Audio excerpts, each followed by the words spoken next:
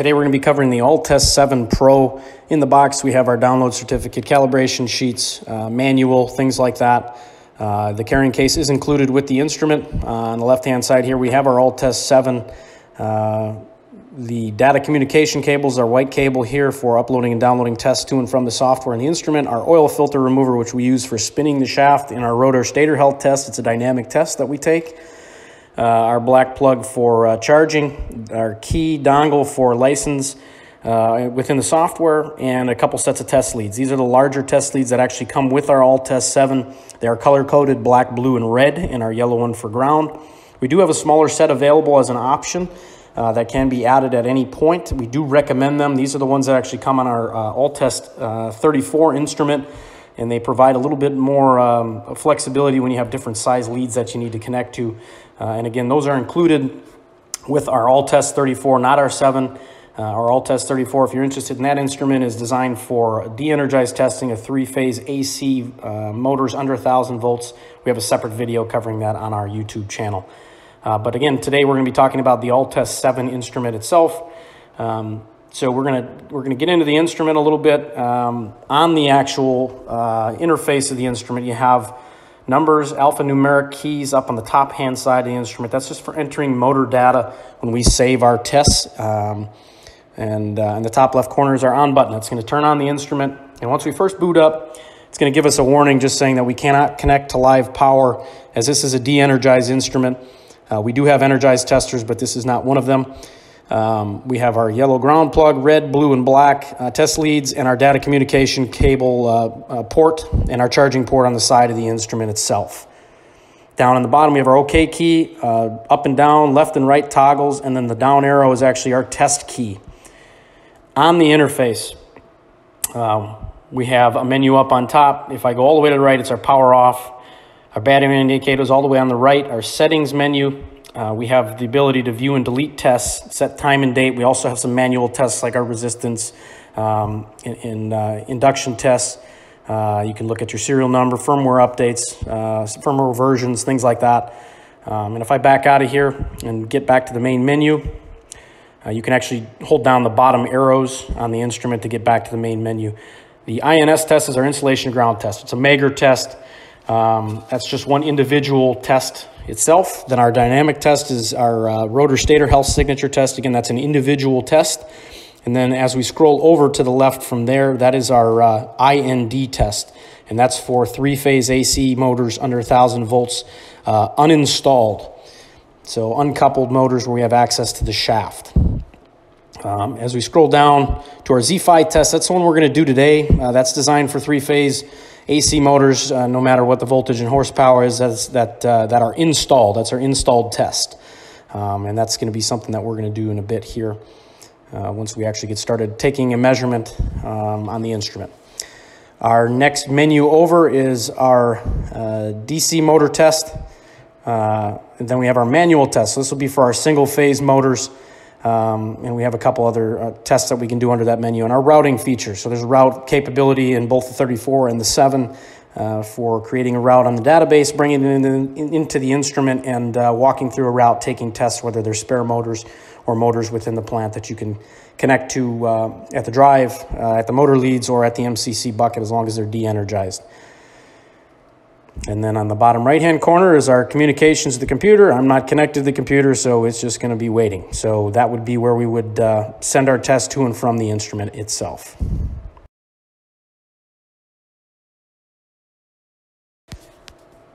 All right, now we're actually going to walk through and take a test. Again, here's our interface. We're going to go down to the Z-Fi test. Again, this is for installed motors, three-phase motors. You can do transformers as well, but we're going to select the motor because we're actually going to test my demo motor here. So I'm going to select motor and hit the OK button, and it's first going to tell me to connect the blue clip to phase 2 and yellow to frame ground. So I'm going to grab my leads and connect them into the top of the instrument, blue into the blue, which is our phase 2, and yellow into frame ground. And we'll clamp these on the leads.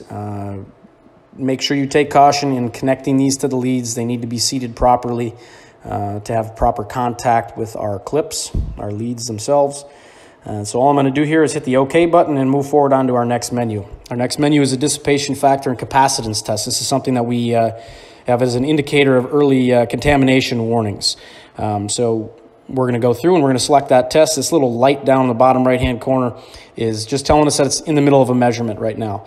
Now, right now we have our dissipation factor, which is up on top, and capacitance, which is measured in nanofarads. We're just simply looking for something outrageous, outlandish, 200, 300%, or no reading, out of range, something like that. We have our own internal alarms here that are set, so I'm just going to continue to hit OK and move on to the next menu, which is our insulation test. So this is the same as our Mager test, excuse me. So what we're going to do here is toggle between 500 volts and 1 kV. I'm going to do this from 500 volts. And all I'm going to do is hold the test key down until I get a stable reading. And again, that light is on. I hit the OK button and I save that measurement. Now it's going to ask me to connect the remaining leads, black to phase 1 and red to phase 3. I do have mine labeled on the motor, just so if I have anything that indicates an issue in one of the phases, I know which one to look for. So I'm going to connect these, and once I'm done with that, I'm going to walk through and hit the OK button once I'm done connecting.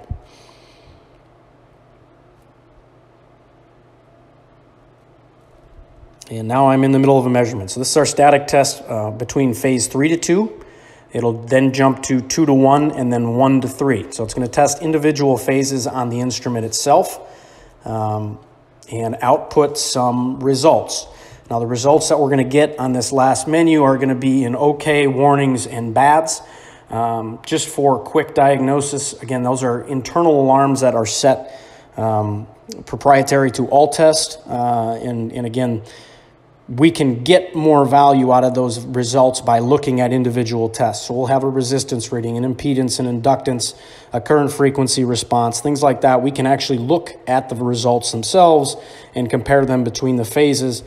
But if it's somebody that isn't an electrician or doesn't speak motor testing lingo and just wants to be able to take a really, really quick test on a motor, you have OKs, warnings, and bads to point you in the right direction. So right now we have OK up on top and resistance. I have contamination, insulation, phase angle. Everything shows up OK on here. So that's pointing to this being a good motor. If I tap on any one of these, I can hit OK, and I'm going to look at my resistance reading in each phase, 3 to 2, 2 to 1, 1 to 3, and then my deviation from average down on the bottom. And that's essentially what we're doing with the instrument is comparing the measurements between each phase in the motor. And as I scroll down to contamination, we saw our measurements in dissipation factor and capacitance. Everything checked out there. Insulation, we had 500 volts. Tested at, and then we're down here to phase angle. And again, our deltas are down on the bottom. Current frequency response is our next measurement. And again, our deltas between the phases. So what I'm going to do here is I'm going to go down and actually look down at the save and reference down on the bottom of the instrument. I'm going to store this as a good motor, and I'm actually going to take some results after this and compare them to the new one. So I have a save option, which is going to be very elaborate. It's going to ask for the model number, the manufacturer, the horsepower, the voltage, things like that. And I can store that as a detailed test that I can bring to the software. But for this one, I'm just going to do a save as a reference because I'm actually going to take a test a little bit later here and compare it to the reference, which is our next mode down from this reading. So all I got to do is name the motor. I'll just do an ABC motor, and then I'll save it. I'm going to go up to next and hit OK.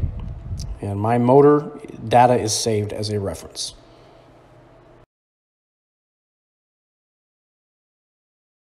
All right, so now we're going to do a second test on this motor. And what we're going to do is we're going to speed through here and get into my Z5 test. And I'm going to simulate right now that we took a baseline measurement. We stored that first reading as a reference. And what we're going to do is walk through this motor and run a test again and compare the values that we get in this motor test to our previous one. So I'm going to speed through this real quick because I've already shown you how to use the instrument, at least for the Z5 test. Connect to my motor. And what I'm simulating here is that we had a motor that tripped the drive in the plant, and we're trying to know immediately, do we have a problem on the motor? Is it the motor? What is it in the motor?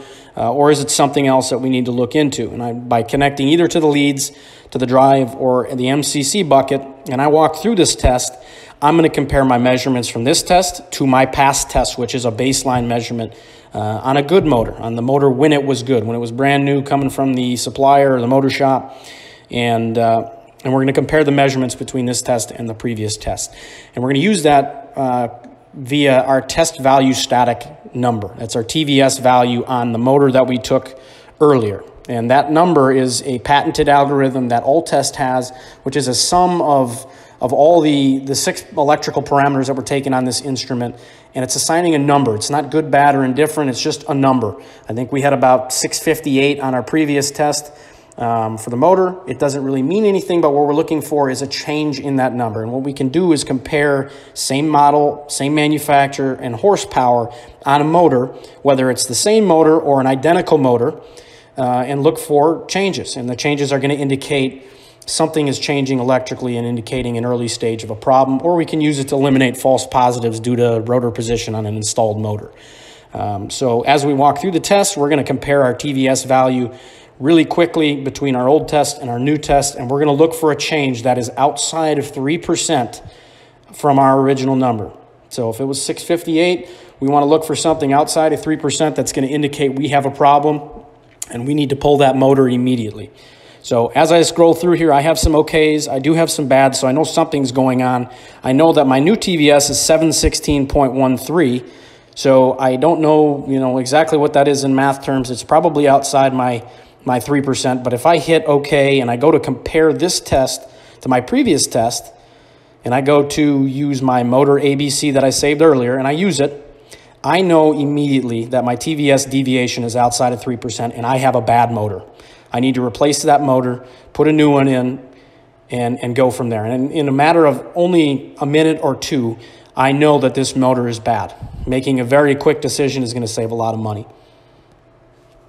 Hey folks, Eric Fritz with I&E Technologies here. Thanks for watching the video. If you enjoyed it, give us a like or subscribe to our channel. If there's anything that we can help with, please visit our website, give us a call, or shoot us an email. We'd be happy to help.